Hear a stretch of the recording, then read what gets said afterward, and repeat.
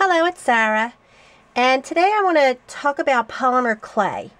And this is because I got a request from Jamie Guthrie. She had seen my craft room share and saw this mirror on the wall and was curious about it, and so asked me if I would talk about it a little bit. So I want to do that, and I'm really glad she did, because I've been making Christmas cards like for the last 2 weeks, and I'm like over it.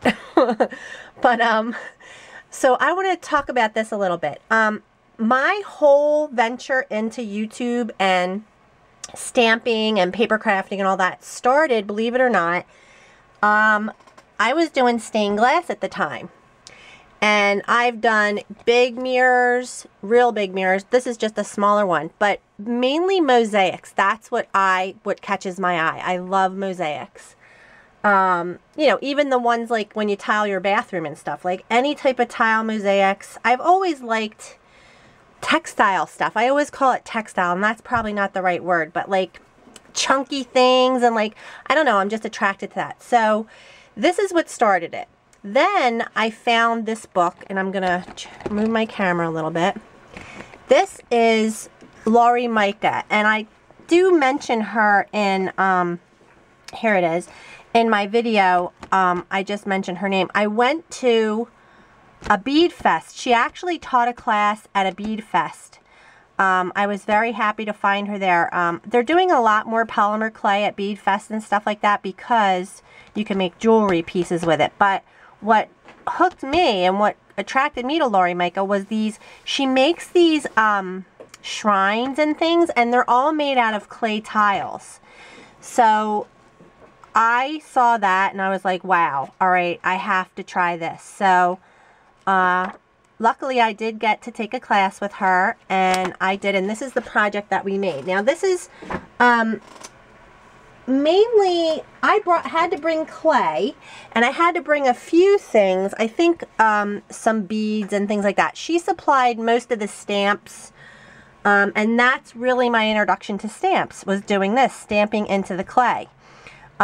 You kind of, there's tons of stuff in here. There's jewelry findings, there's chain, there's brads and beads, all types of stuff. She also used perfect pearls, or there's a different name, well, they're mica powders, to color her tiles. She didn't use a lot of paint. We did gold leafing and stamping, I said. So this was what I came away with from that class, and I mean, I was pleased with it. It gave me the experience. That's really, but see, like this piece here, this was supposed to be like, I'm gonna just hold it up a little and see if I can, but like I told you, she does these shrines. So she has a frame, and then you can do transfers onto the clay as well, with like collage images and things like that. So, and like there's just little beads tucked into the little nooks and crannies and stuff like that. She'll really fill it with anything. So this was a transfer onto polymer clay.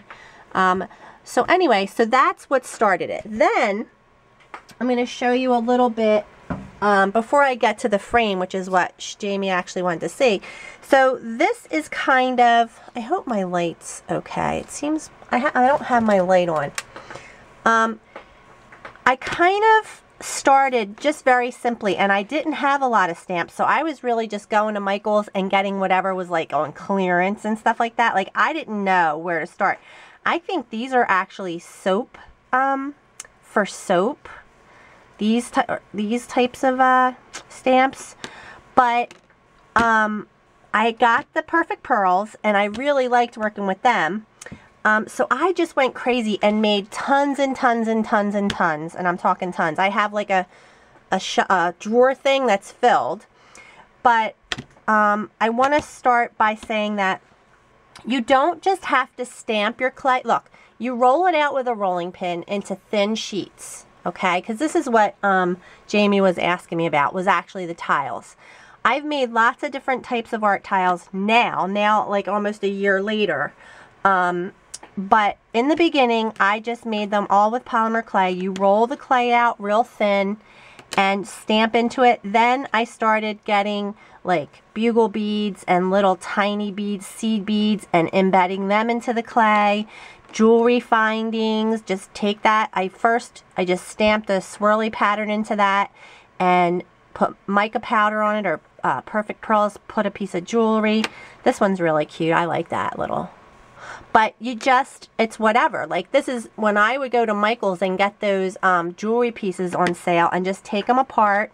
This is some type of, I don't know, I got it at Michael's, and it's kind of like a little more rock and roll one. Then I like actually made a flower out of this. I think that's like a part of a toggle clasp, 2-leaf charms, and like a flower top thing at the top.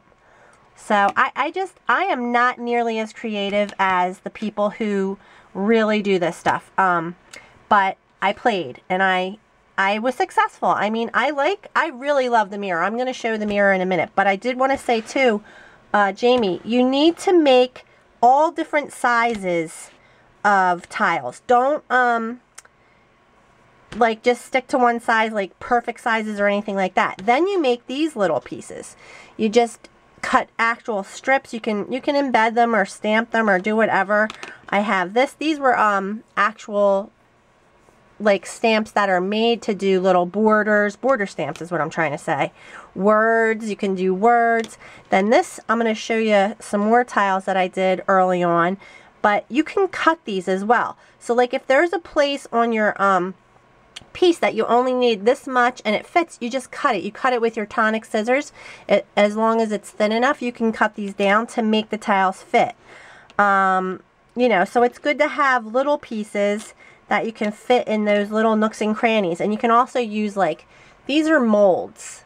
And I haven't ever used these yet, but they're really cool. And these just have mica powders on them. And there's several sizes. And then I have these were little faces, but I haven't ever used them yet. But they're just these molds, and I got these at Hobby Lobby, and they're in the clay section. And I think I forget the company they're made by, but you know, there's so much you can do with polymer clay. These tiles here were, in the very beginning, I just used white clay, and actually Lori Micah talks about this. This was in her book. So because she would mix and match, so she would throw some of these into a project sometimes, but she just used a knife and just cut these lines into it. And then and I also used my, that's when I started getting glitter pens, like this Sukuna, whatever these are called. Sakura. These are just Sakura jelly roll pens. But like you can use your metallic pens on these too. This is actually painted with acrylic paint, with washes of acrylic paint. These are stamps, and then I painted the stamps. This is stamped on here, and I put stickles all around it. And I never ended up using these. These were just really beginner stamps that I had that were on clearance. So those were some other, I'll make a part 2 of this, or I'll just combine. But, so those I talked about. Oh, these, I did talk about these, but these are just jewelry findings. I just took whatever little charm that was. I think I got these in bulk one time somewhere, and just stuffed that into the clay just to give it texture. And then I want to talk about these. So these, her name is Gabrielle Polico, and I'm a subby to her. I'm going to go away and come right back. She made polymer clay ATCs. She has a tutorial on her YouTube page for polymer clay ATCs. And so I just kind of followed what she did and made, these aren't actually ATCs, these are just tiles. But I kind of, I had these from my mosaics. I'd used these before. See, like in my, I use these little round marble beads in here for my mosaics. So I had them. And then she makes these little balls, and they look like grapes almost. I don't know. And then, so I kind of followed her lead on that, and just, see, like, look, these little leaves, I just kind of made those out of clay. And these were little beads I had, those flowers. And then this one's a small version. I just put a butterfly charm. That's a bead finding. And these I just did, I put one of the little molds, a face, and it just says smile. And then this is a jewelry finding that says imagine. And again with the mica powders, and that had a nice like golden bead to it. So those were that. What else did I want to show you? Okay, so Jamie, this is a lot, but basically you just got to get some polymer clay, and I use Sculpey and Primo. I use both of those brands. There's tons of brands out there. Those are available at Michael's, and you can just go get it and start playing with your clay. And I use a rolling pin and roll it out, and then you get your supplies. Like I have, I'm going to show you a couple more things I have, but these are, like, you can get these at Michael's. These are your razors for cutting. Oops, I'm out of shot. You get these little things. These are texture, like texture things. They're not exactly stamps, but they're texture things. See, this is the, actually this is for polymer clay. I think I ordered this from a polymer clay website or something. I mean, I just go crazy, and I can't even remember where I get half the stuff I get.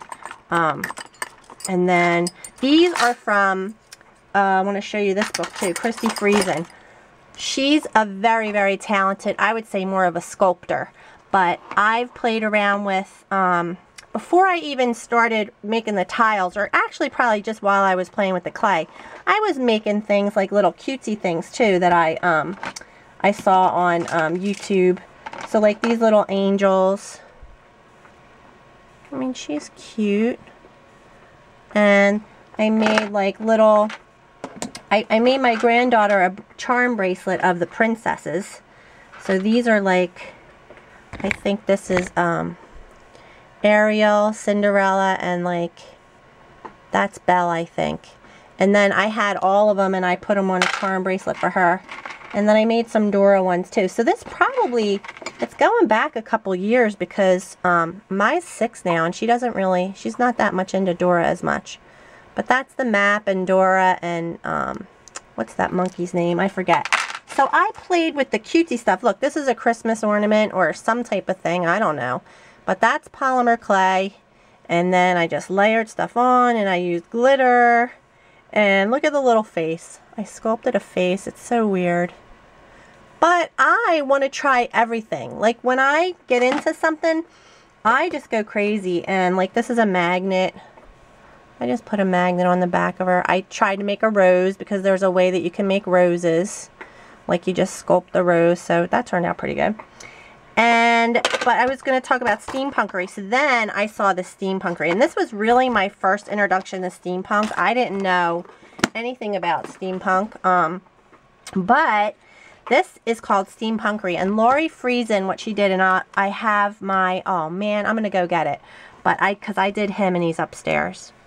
He's a magnet. He's on my refrigerator. I have to make this dragonfly. I want to make the dragonfly. But I made, these are on her website, and it's CF Originals. And this is a free download, actually. This is a little bug. I have another bug. Here it is. I showed these briefly on one of my steampunk. But I'm pretty sure either both of these were free, or at least one of them was. I think this one was free. But they're steampunky because she just sticks gears in them and stuff. And the beads and everything. But my gosh, look at this.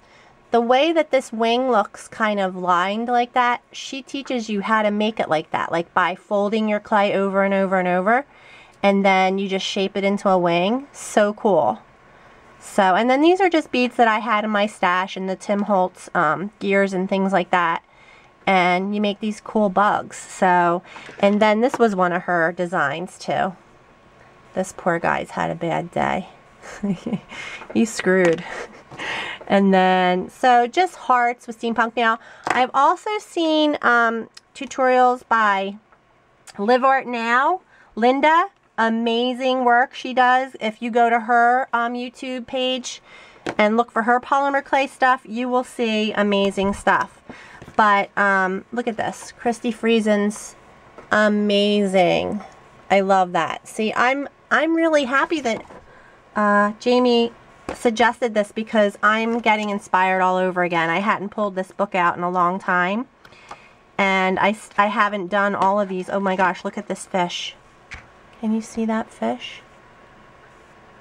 So this stuff is too cool, and this book is amazing. All right, but I digress. Now, then after I started making art tiles, like Linda from Live Art Now, she's the one who got me into doing art tiles like this kind.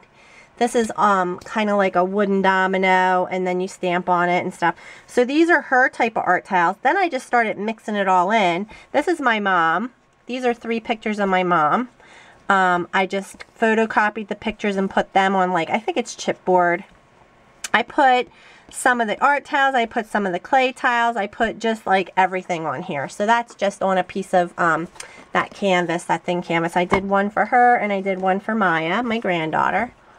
And they're just up on my shelf here. I put some of the Secret Garden paper. I made a little tile with that. Most of these are the Secret Garden paper. Had to put an angel or two because Maya's an angel, I think. I love her. So, but these are kind of, but I still use like the pink and the cutesy tiles in here, because I was kind of going with, like, see, it's like green and pink, so you just kind of pick a theme. And then I have words and everything. All right, so that's that. So let me pull out what she wanted to see.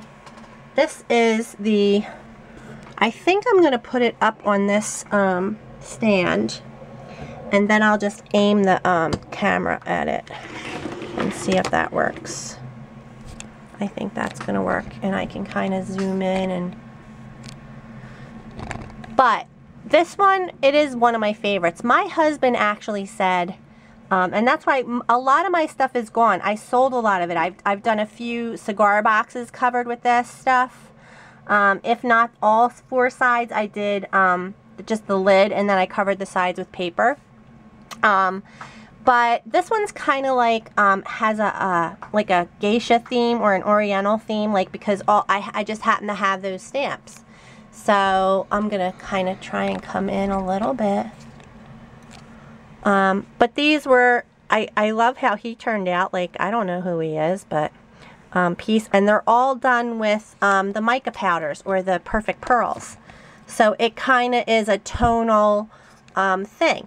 Now, like here, I'm gonna, like, I'll just zoom in on one section and go away and come back. Because if you look at this, okay, so I probably started at the top and just started fitting tiles in where they go, right? Or where they fit. But then here's a place right here that I needed to use one of those, and look, even here, I just put beads in that spot. That was a thin spot. That, oh, you know what that is? A ball chain. That's ball chain that I use. Look, and here's even little tiny mosaic tiles that are just like from like a real tile square. And then, so like, there's a lot of, like, this little piece, there was just a tiny little spot there. So you need to find a little piece of this and then just see if it'll fit. See, that would have fit, and then you just cut it and stick that in there. And I'm pretty sure the glue that I used for this is Weld Bond. I'm going to grab it real quick. It's right here. But this is what I would use for my mosaics. And I think they're even selling this now at Michael's, Weld Bond. But I got this at my stained glass store. They probably sell it at Hobby Lobby. Hobby Lobby has a lot more variety, I think. But basically, you know, you just go around and lay in the tiles that you like, and I mean, these just they fit because I kept playing with tiles until to fit, you know. I mean, I didn't plan it that way. I mean, this is a mirror that you just buy at, at like Michael's. It's raw wood. Yep, this was from Michael's. And I painted the sides of it gold. And, you know, and that's it. So, you know, but just, I mean, I don't know, the ball chain, I think Lori Micah started doing that too, like just putting ball chain in the little areas. And look right here, these are actually little bead charms. These these are spacer beads, these 4 flowers. So anything, and like here, this is seed beads, or maybe they're the one up a size, but whatever will fit in there. It's a mixed media project. I mean, it is all polymer clay tiles basically. I didn't use any other tile. I mean, I just used glass tiles here. But so this is the piece that she wanted to see. I'm going to zoom back out. And I'm going to show you my piece de resistance, however you say that. Piece de resistance, whatever. This is, I had this because I painted for years. You guys know that by now. I say it all the time. But this, hopefully it will stand, and I'll back up a little bit. I think once I'd made all my tiles, I was just like, okay, I need a big surface, and I'm just going for it. And I just covered this whole surface. I painted the ends gold, and I stamped up there, may this wonderful day bring joy and love into your heart, dare to dream, live for today. Just stamped it with those stamps on the bottom and top, and then I just put in everything I had. I just put in, but they're all polymer clay. They're not, there's no art towels in here, but there's just everything but the kitchen sink. I mean, like, I even did one of these domes with an image behind it. I did one here too with like an angel face. I like that. So, and then I kind of got away from it. I stopped making art tiles, or actually the polymer clay tiles. I don't know if I think, no, I probably put the polymer clay away. And then that's when I kind of found scrapbooking and stuff. And the next time I did it, it would have been with my granddaughter, or, you know, something like that. But I haven't actually. I think I would like to add a few more of these guys to my collection. I'm going to go get my little chameleon. I'll be right back. So this is the, where'd it go? Oh, here he is. Look how cool. And it's only one-sided. So you kind of can mold it. You just lay it on the surface. But I put magnets on here, and he hangs on my fridge. Super cool.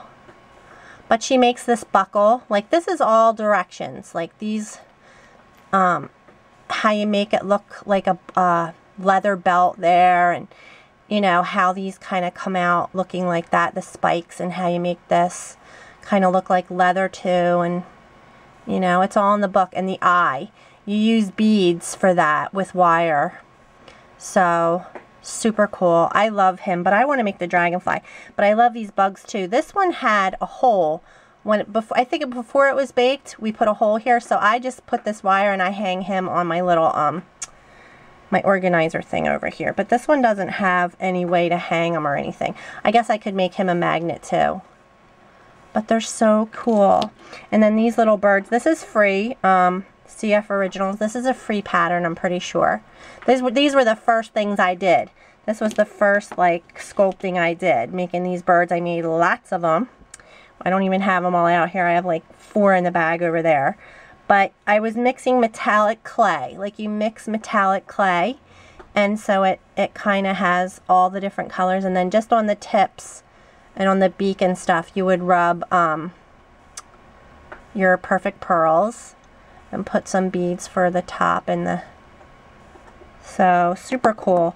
Alright, so polymer clay is a wonderful, wonderful medium to play with. I love it. And, you know, that's the thing about this crafting. I can get back to it anytime. It's sitting right over there. When I'm done making Christmas cards, maybe that's what I'll do. But, that's it for now, guys. I want to thank Jamie again for getting me out of my Christmas card funk, because I was making too many Christmas cards, man. And hopefully that helped you. Just send me a message if you need any more info. And thanks for watching.